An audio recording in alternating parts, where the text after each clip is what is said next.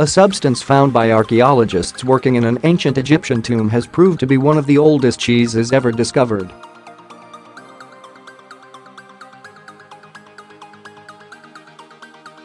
Several years ago, the team discovered broken jars in the tomb of Ptahmes, a high-ranking Egyptian official.The archaeologists found a solidified whitish mass in one of the jars which they suspected was food but were unsure which kind.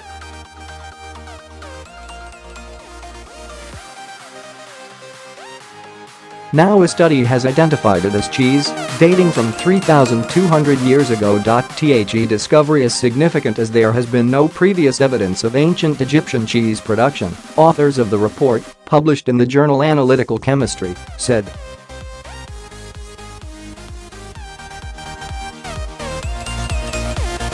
The material analyzed is probably the most ancient archaeological solid residue of cheese ever found to date, said Dr Enrico Greco from the University of Catania, who worked with colleagues at the Cairo University in Egypt to determine its identity.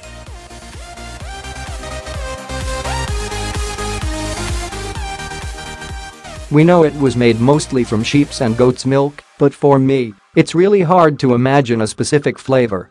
The ancient cheese would have had a really acidy bite, cheese historian and chemistry professor Paul Kindstedt told the New York Times.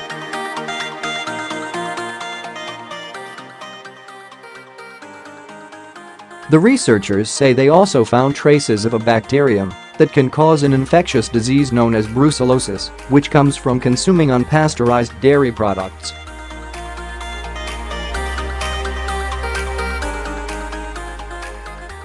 Symptoms include fever, sweating, and muscle aches, and the disease still exists today.If confirmed it would be the oldest evidence of such a case.